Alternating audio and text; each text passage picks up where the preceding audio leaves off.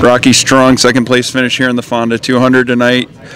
Co-champion here at the Speedway, but maybe a little sad here with the news that Jake Spraker's calling it a career. Yeah, definitely. You know, Jake's given me, Jake and Nancy and their whole family's given me awesome equipment to run for the last 7 years. You know what I mean? I think we won almost 100 races together. I think 96 races we won together in a period of 7 years. It's pretty good, you know. So, yeah, it's definitely sad.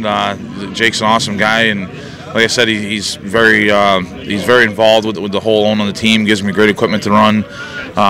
Going to be tough to replace him, but you know, right now we don't have anything lined up. So hopefully we can line something up for next year, and you know, like I say at Fonda, on Saturday nights, and do that. But either way, you know, I appreciate everything they did for me, and just hats off to him for, you know, it takes a lot to get in, get out. You know, I know he's done it before, but I think this time he's really done at least for a while. I don't think he's back in anytime soon. So, but I'd like to thank him for everything he's done for me.